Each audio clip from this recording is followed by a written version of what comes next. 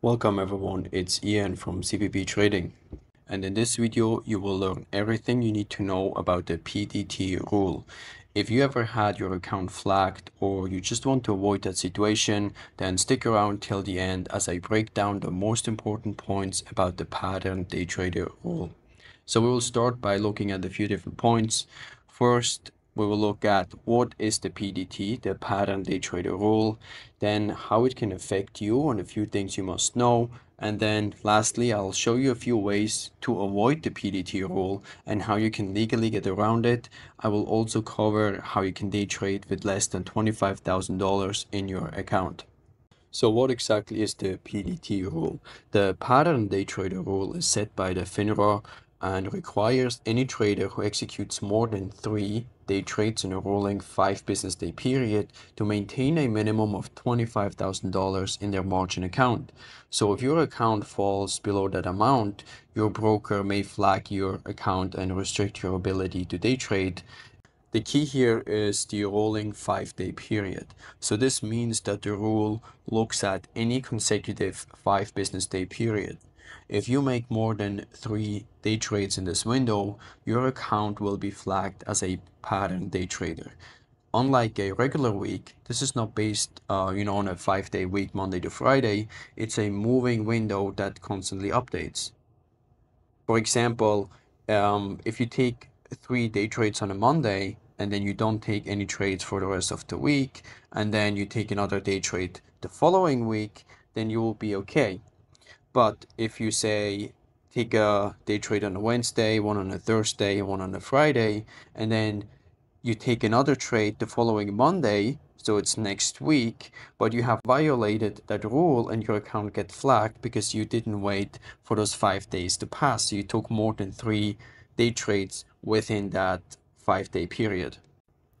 So it used to be that if you violate that rule, that your account can get flagged and restricted for a 90-day period. However, those rules have recently changed, and now it's like with most brokers, when you're flagged for as a pattern day trader, and it's your first time, you can call your broker for a one-time reset. They will remove the PDT requirements, but if you do it again, and you get flagged again, you take more than 3 day trades within that 5-day period, your account gets flagged forever. So that will stay on your account, and you cannot open any new positions until you meet the minimum of $25,000 requirement.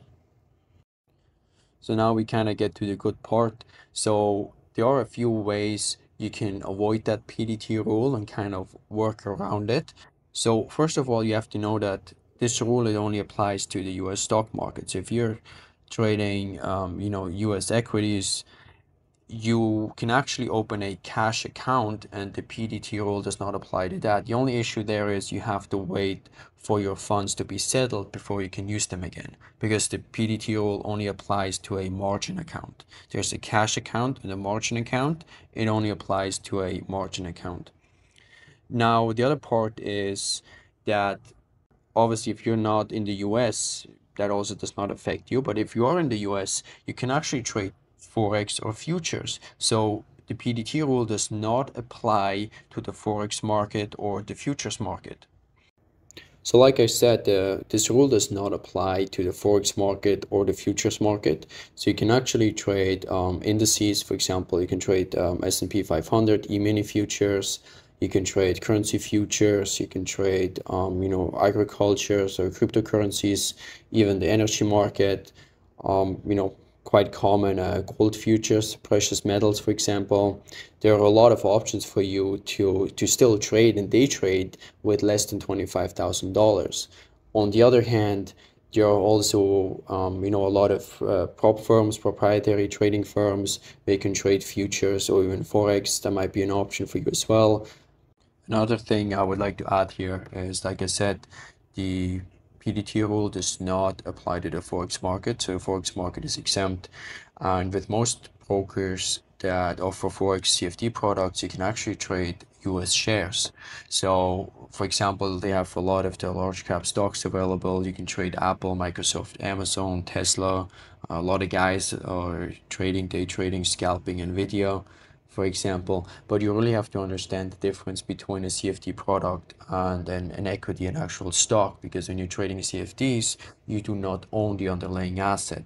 So prices are basically supposed to move the same. It's not centralized. It's the Forex market and CFDs. It's decentralized. You may see a small difference, especially if you're trading on, the 1 5 minute time frames from broker to broker. So you have to be aware of the spread, your commission costs. But that would be another option for you to day trade any of those companies based on the same price movements without the $25,000 requirement, because you can trade that with a small account and that rule does not apply. So we covered the most important points in this video.